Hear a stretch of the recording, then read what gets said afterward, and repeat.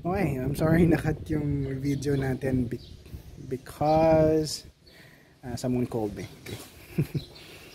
Let's continue with problem number 1. So I might read it again. Okay, so 1,000 mm diameter concrete pipe, 1,800 meters long, carries 1.35 cubic meters per second from reservoir A, whose water surface is at elevation 50 meters, and discharges into two concrete pipes, each 1,250 meters long and 750 mm in diameter. One of the 750 mm diameter pipe discharges into reservoirs B, in which the water surface is at elevation 44 meters. Determine the elevation of the water surface of reservoir C, into which the other 750 mm diameter pipe is flowing. Assume the friction factor to be 0.02 for all the pipes. Okay, so we're going to use Darcy Weisbach. Puro Darcy Weisbach yung example ko. So activity ko na lang ibang mga formula. Okay, so we're going to so the problem says that the source of the two lower reservoirs B and C is reservoir A, obviously, and Q1, the pipe connected to reservoir A, has a discharge of 1.35 cubic meters per second. Okay, so this would be our illustration. Oh no, okay, sorry, may mga interruptions. So we do not know whether reservoir C is of lower elevation than reservoir B. Don't know yet. Basta ang alam lang natin is that reservoir A obviously has the highest elevation, kasi nga it supplies B and C according to the problem. Hindi naman pwede na nasa lowest elevation reservoir A and it supplies B and C unless merong pump. So wala namang pump na nilagay, so which means A has the highest elevation among the two reservoirs, and reservoir B has an elevation 44 meters. Reservoir C natin. And the elevation of reservoir C is unknown. We do not know if it's higher or lower than reservoir B. So, okay, what we are sure is that the highest in terms of elevation is reservoir A. Okay, so that's it. First is that we need to know muna, although obvious naman dun sa problem, obvious na nakalagay dun sa problem natin, na A supplies B and C. Okay, let's continue. Interruption ulit. Okay, saan tayo kanina? Okay.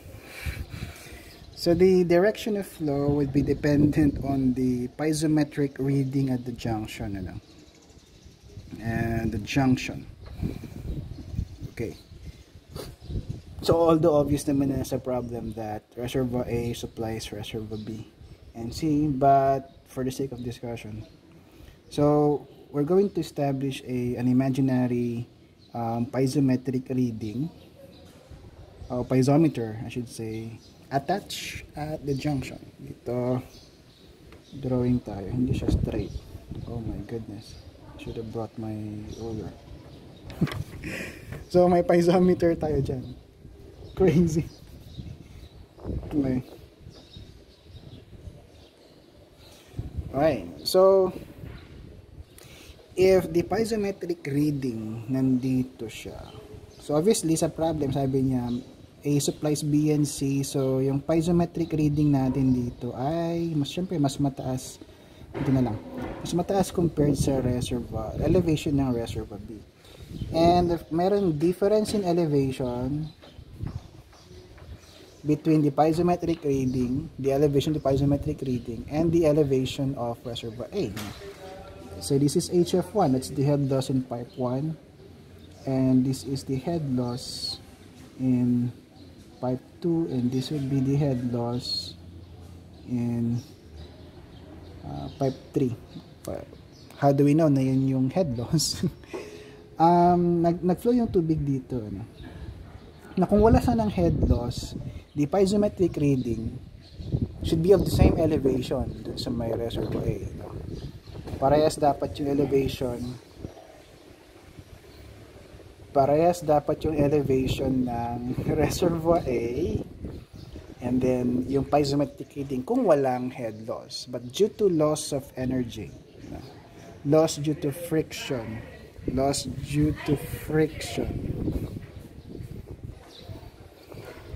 okay, ayan. So kung wala sanang frictional loss, walang difference in elevation because of losses of energy due to friction. So, nag-travel yung tubig punta dito, nagkaroon ng loss of energy, so the pressure is no longer enough para magka-level ito, no? So that's the loss of energy. So yun yung head loss. Of course, may mga minor losses, but I have explained before that we're going to neglect minor losses. If we want to include minor losses, then we can include it separate. We can compute it separately and then include it in the analysis later on. And of course, ganun din, same principle applies. Ito yung head loss from nung nag-travel yung water papunta sa B, then may corresponding head loss pa rin yan.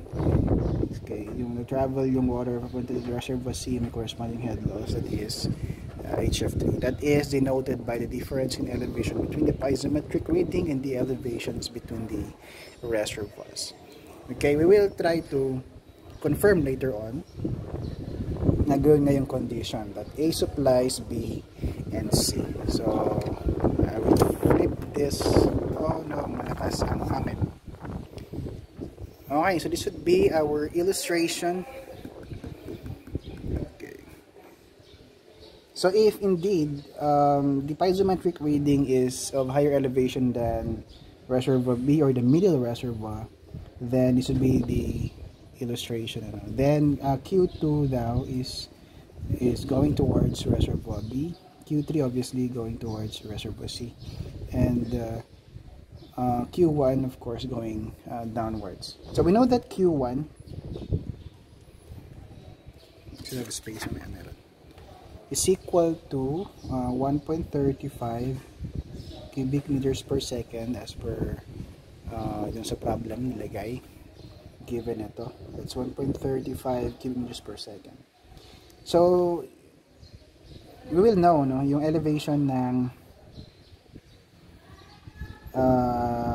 junction, yung piezometric reading, by simply computing for the head loss in pipe 1, since that is equivalent to the head loss in pipe 1. Ito naman yung head loss sa pipe 2, head loss sa pipe 3. So for us to solve for the head loss in elevation of reservoir C, para malaman natin yung elevation ng reservoir C, we simply need to compute for the elevation of the junction and the head loss in pipe 3, so that the elevation of reservoir C is simply the difference between the elevation of the junction and the head loss in pipe 3. So that will be our working equation to solve for the elevation of reservoir C. So the elevation of reservoir C, let's say LC, is equal to the elevation of the junction minus the head loss in pipe 3. So how can we solve for the elevation of the junction? Of course we can solve for the elevation of the junction, and later on to solve for the head loss in pipe 3, we need the discharge in pipe 3, para ma-solve natin yung head loss, and after that we can now solve for the elevation of reservoir C. So how can we solve for the elevation of the junction? So the elevation of the junction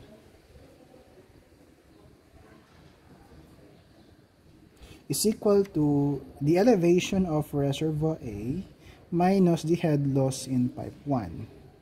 So I've explained this a while ago, no? Yung concept behind this head loss thing. So we need to solve for the head loss in pipe 1. Can we solve for the head loss in pipe 1? We can solve for the head loss of pipe 1 since given naman yung discharge sa pipe 1 and pipe properties of pipe 1. Ano?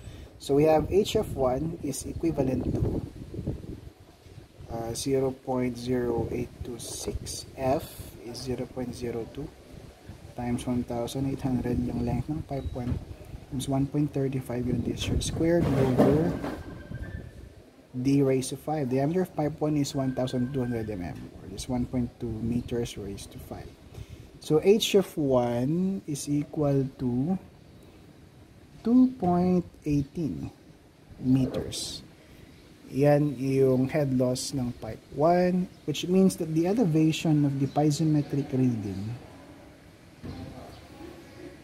at the junction is equal to the elevation of reservoir A, which is 50 meters, minus the piezometric reading natin, or piezometric reading tuloy, yung head loss natin na 2.18 meters, so that the elevation of the piezometric reading at the junction is equal to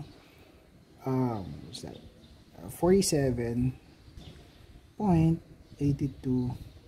meters. So ito yung elevation ng junction, which is obviously higher than the elevation of reservoir B. No. So tama yung initial assumption natin na yung piezometric reading is higher than the elevation of reservoir B. So which means that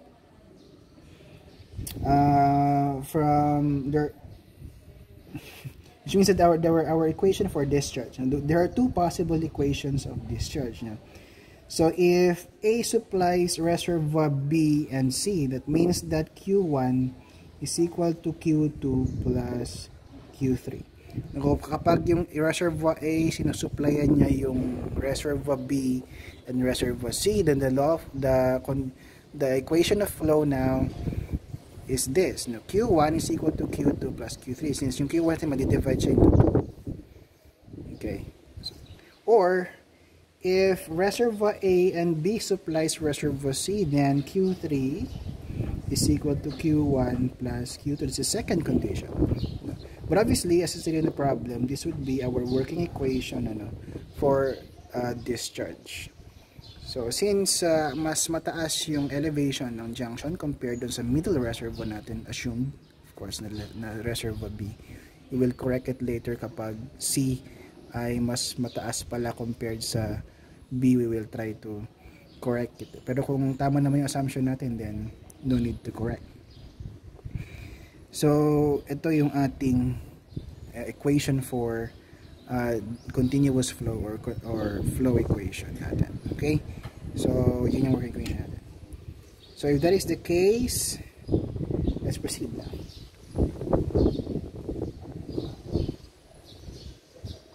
So next is to solve for, so ang goal natin para ma-solve natin yung elevation sa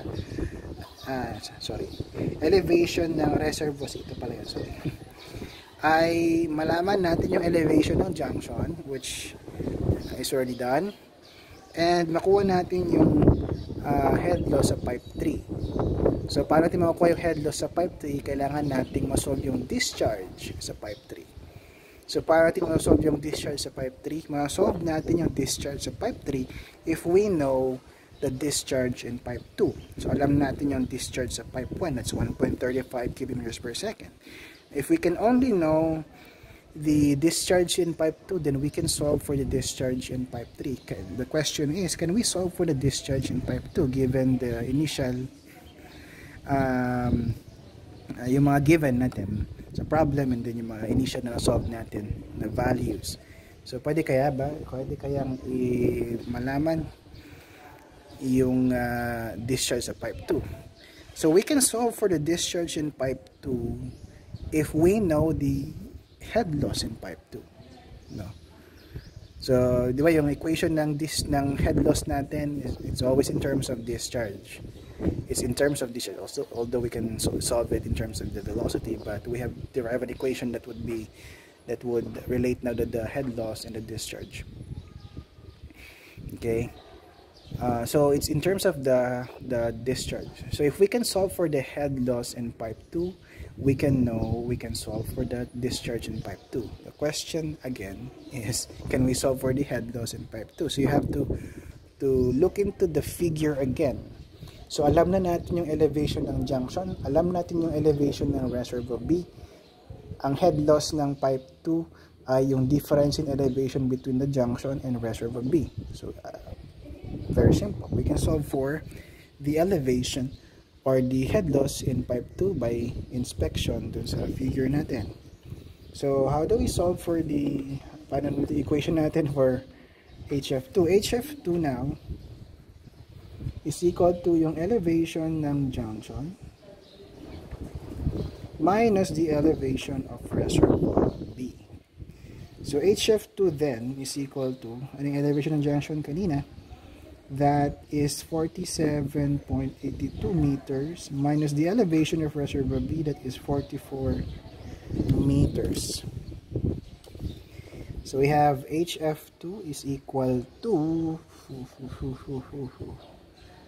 3.82 meters. Now we can use this value to solve for the head loss in pipe 2. Let's turn the page.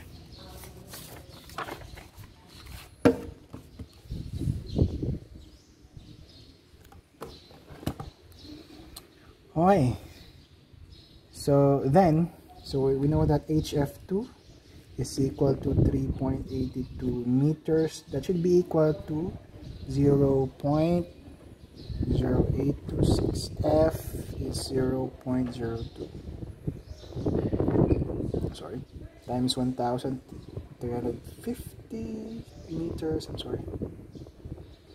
Times Q2 squared all over D raised to 5. Diameter of pipe 2 is 0.75 raised to 5. So we have one unknown in the equation, which is Q2. So Q2 is 0.64 cubic meters per second. So that Q3, so based from our equation kanina, that Q1 is equal to Q2 plus Q3, then Q3 is equal to Q1 minus Q2. Okay, so Q3 then is equal to 1.35 cubic meters per second minus 0.64 cubic meters per second. So Q3 is 0.71 cubic meters per second. So that is our discharge for pipe 3. And then we can now solve for the head loss in pipe 3. It's equivalent to 0.0826. F is 0.02. Length of pipe 3 is 1350 meters times Q3. I'm sorry, 0.70 raised to 2 divided by D, 0.75 raised to 5. So HF3 is equal to 4.74 meters. Okay, HF3 is equal to 4.74 meters. Remember what we need to solve para ma-solve, what we need to know para ma-solve natin yung elevation ng reservoir C is yung elevation ng junction and yung HF3. So meron na kompleto na yung kailangan natin. So elevation ng reservoir C is equal to the elevation of the junction, sorry, minus HF3. So we have elevation in junction ng C is equal to 47.82 meters minus 4.74 meters. So that the elevation of reservoir C is equal to 43.08 meters. So that would be the answer for problem number 1 under reservoir problems. Okay? That's how we solve it. I hope na sundan natin yung procedure, no? Or yung mga different concepts. So, paano gamitin yung mga concepts na na-introduced before. Okay? So, we'll have another problem on a separate video na lang.